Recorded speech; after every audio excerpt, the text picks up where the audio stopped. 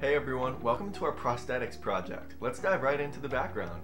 The type of engineers that build prosthetics fall under the umbrella of biomedical engineering. The need for prosthetics can arise from all kinds of situations, injuries, accidents, diseases, infections, and more, and for people or for animals. You work as a biomedical engineer in the town of Sticksville for a large company, and you were just tasked with a new project. A local mother is in great condition after surgery, but unfortunately lost the lower part of her knee in an accident.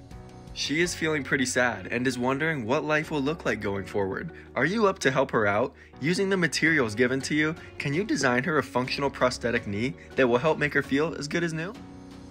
Before we go too much further though, we have to cover everyone's favorite topic, a little bit of history, which goes back thousands of years.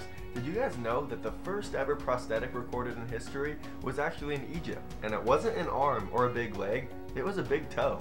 That's a little weird to think about, right? But apparently this woman in Egypt couldn't use her favorite pair of sandals without a prosthetic big toe.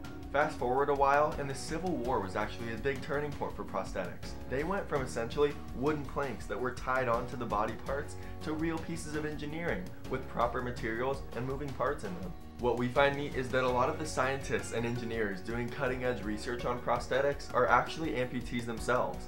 It's clearly an area that's affected their lives and that they want to make a difference in so they can improve the lives of future people down the road who are in a similar situation.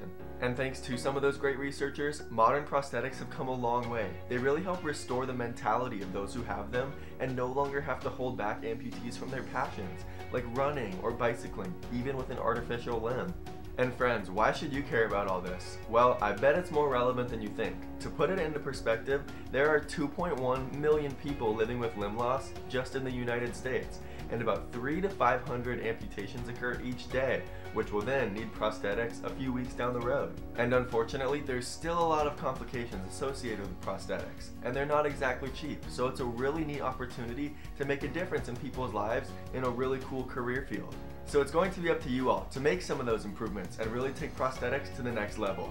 And by the time we're done with this project, you all are going to know some background behind prosthetics. You're going to get a chance to build one yourself. You're going to know some of the science and engineering behind them, and even hear from a professional who works in the actual biomedical industry. But super quick before we move on, can we pause this video and come up with a list of what are some things that are really important to keep in mind when designing a prosthetic for a patient? You got it. Here's a list of some of the things that we came up with when making our list. And thanks a ton, friends. We will see you in the next video where we're going to share some of the science and engineering behind these prosthetics.